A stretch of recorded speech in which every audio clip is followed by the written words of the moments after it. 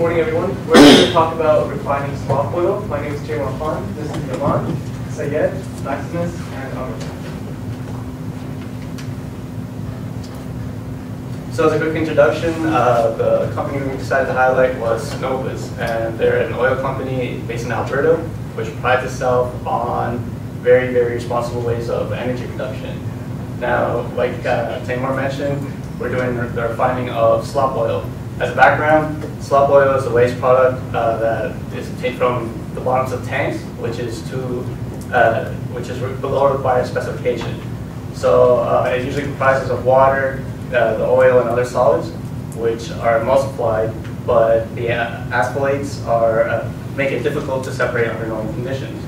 Now, the contemporary way of separating this is using the separation via decantation and centrifugal technology. Previously, slop oil was incinerated and solid waste was disposed in waste pits. This contaminates the local groundwater because there's chemicals like benzene. Now, Max will describe the process further. Okay, so this is the technology that Cenovus Energy adopted. So once slop oil comes in, it's heated into this tank. Emulsifier is also added to reduce the viscosity. Once it's then from there, it's heated in this tank, then sent to the decanter where it's separated properly from liquid and solids. Solids are filtered out through here. Then in the decanter, the waste solids are collected in this tank. Then flocculent also acts as a blanket gas, pushes out the liquid oil, pushes it through this pipeline all the way to the tank, where it's heated again for further separation, separation. Then it's also filtered for excess solids.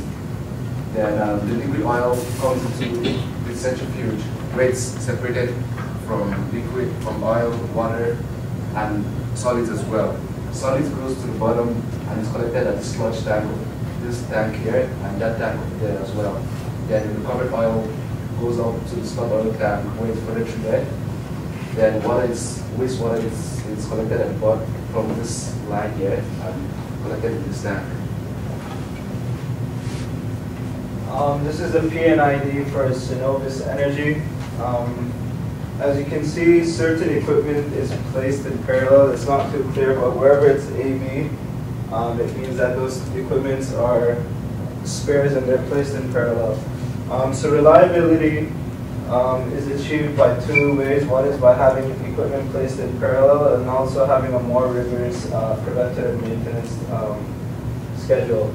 And what this ensures is that key equipment doesn't fail, and if it does fail, it will have an adverse effect on the safety of personnel working and the environment, so we want to reduce this. Redundancy was calculated based on methods taught in the class and lecture notes, and as you can see that when equipment is paired up, the reliability increases, meaning that its failure rate is decreased. For example, the pumps, when they're placed in parallel, if one pump is down due to repair or maintenance or malfunction, the other one can be operated in order to ensure that the system is continuously operating while the pump that was down can be repaired and maintained. By having a more rigorous preventative maintenance schedule, it ensures that there's a safer worker environment and it decreases the need for large-scale repairs. So some things that we decided to do is on a daily what we would do is check low-level cutoffs for the two vessels we have. Weekly startup standby heat exchangers and pumps just to ensure that they're available for operation if needed, and shut down the operational heat exchangers and pumps. Monthly we would check calibration of all controllers. Every 6 months or semi-annually we would have regular equipment check and safety check, and biannually we would recertify the safety valves. Now, the redundancies that Sayed was talking about not only help the reliability, they also help the flexibility. Having the ability to use two pumps instead of one in certain situations allows for the operating window of the flow to increase. We can also increase flexibility through the increase of controllability, and that's where the control system set up in red played a task. So basically, if we concentrate on the vessel 500, the 5000, which is the major separation unit for the oil, we can see that it's connected to the furnace to allow for basic a higher operating window for the inlet temperature. We also thought it would be smart to add an inlet control system, which bypasses the heat exchanger for basically just similar reasons. So once we get it starting up or shutting down, these are the procedures that we put in place. For startup, we have to ensure that all the equipments like valves, sensors, and pumps are turned on. And we purge the lines to clear off all waste material that was there before. And finally, we also preheat the overhead separators that we have so that we can attain the desired temperature for separation. Then during this startup, we also check the temperatures and monitor the stages as we go along. So in shutdown procedure, what we plan on doing is, first of all, shut off the supply into the feed, then monitor the level controllers, monitor the level in the tank, and reduce the heat supply. And also we'll shut off the pumps that we're not using anymore. Then finally purge all the lines of all waste that's in there. And once all this is done, turn off the pumps, the valves, and place lockout tags on all the equipment so that maintenance knows that these equipment are no longer in use and they could be serviced. In terms of safety, we wanted to make sure that we include a method for each level in the hierarchy. So the main issue with our process is the furnace that we have present. We wanted to make sure that if the airflow stops, we don't have an accumulation of the fuel gas inside the furnace, that when hit an ignition source or some sort of a fire that could explode. So we installed a lot of control valves, a lot of high-level alarms, a lot of safety relief devices, and an emergency response procedure to respond to, like, when the operators know there's a high level, how do we evacuate the plant and make sure that we get everyone out and away from hazard. One of the hazard examples we want to cover is for the node of an exit pipe from a heat exchanger to a sales oil tank. This is a tank that stores most of our final products, so we want to make sure that the quality and the specificity of this product is on grade. The parameter we're going to look at is flow, and one of the guide words that we used was more flow.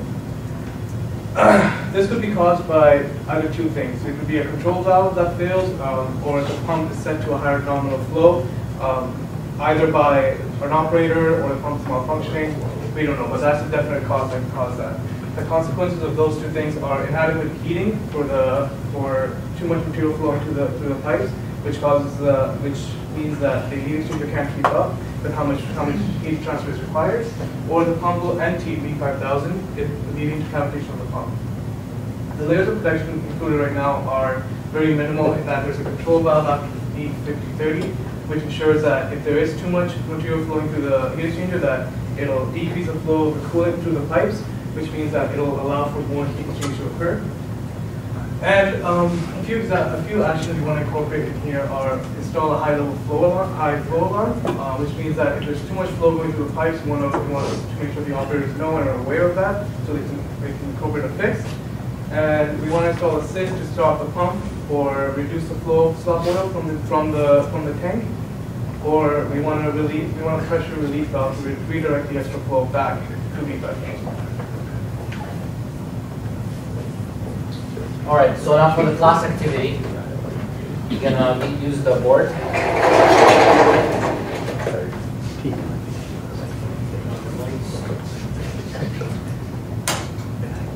Okay, so there's a troubleshooting scenario that we want to look over, and we're gonna use an alternative method for the exploration, the technique that we used to have for our troubleshooting exercise in class.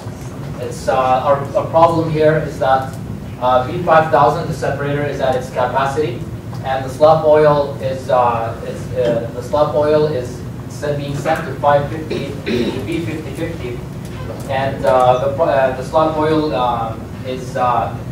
causes temperature from here, causes causes oil to have to be be present in the water stream. So it's important to note as well that the normal temperatures of controller 1 must be higher than the controller 2. That's our normal condition. So to root cause the problem, we use the fishbone diagram. Basically, we have our effect on the right side. We have the water stream contains oil, and we have our causes in here. There could be many other causes that we have to brainstorm, such as method, material, machine. It could be a man or a human error, or root cause, or environment and measurement. Because of the time issue, we're going to focus on the last two here, the environment and the measurement. So one root cause could be the temperature deviation. So it could be an environment that is outside. So like if anybody is would like to guess or like brainstorm, not to guessing is not good, but like think outside temperature is too. What do you guys think that would be as a root cause? We wanna clarify here that the material will flash at high temperatures, so the liquid oil in V5000 will become gas. It'll become a vapor which we think is a cause for there being oil present in the water stream. What's the principle of V5000 and V5050? There would be decanters. Okay. So, hold on, quick question. What was the question? Does V5000 feed to V550 or 5050, or because there's no arrow on that top line?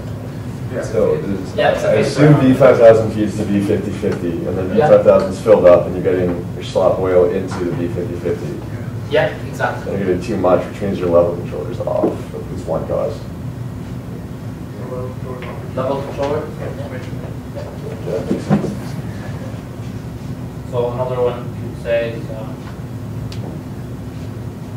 Let's try to focus on environment. So like, anyone can think of anything that might be the cause of the environment? David? Temperature's too high. Yeah, that might be one. temperature is too high, so that could be a root cause that could affect our temperature separation. And it could be a weather issue that we didn't consider in our flexibility, or in the process that it is affecting the separation process to happen. Another root cause is now to focus on, which we'll take care of next to the measurement. So there's another question here. So like, where do you guys think would be, where would the effect of the environment lead to a measurement issue? So where would exactly the root cause of measurements? Yeah, isn't your slop oil heavy bitumen, and wouldn't that be at low temperatures be almost solid? So you have to have your line heated into your first separator. So, like, Coming in. your slop oil would be mostly bitumen, wouldn't it? Heavy bitumen's? So if It's you're- made up of different things. It's not only bitumen. Yes.